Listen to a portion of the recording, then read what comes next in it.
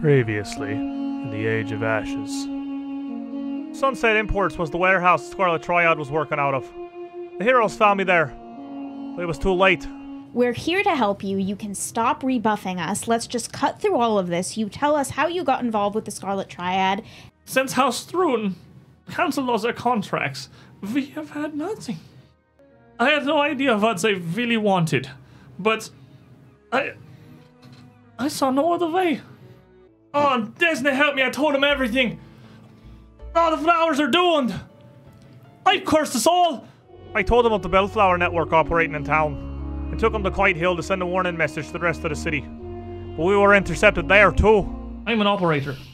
I'm one of the folk that run the network. I keep the connections going. Well, there's a place called Quiet Hill. It's in the Noble District, northeast part of town. Regardless of where it is they're looking to hit first or what they're looking to do, that's how we communicate. That's how we send messages throughout Kintargo to the other operators of the network. These send messages sometimes. The whole city can see them on a clear day like today.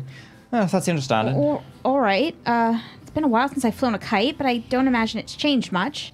Shimmering, it almost looks like a praying mantis appears. White mist emanating off of his body. A spear held up high in one hand as he appears. Turned away from the group of you, looking out towards the artist and the childless family, as he calls out, "The Umbral Council sends their regards!" and goes to cast some kind of a spell.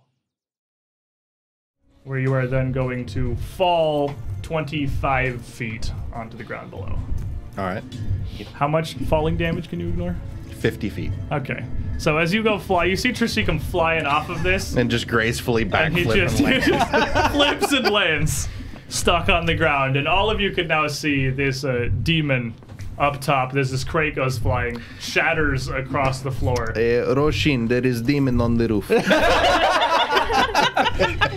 So there he is. Again!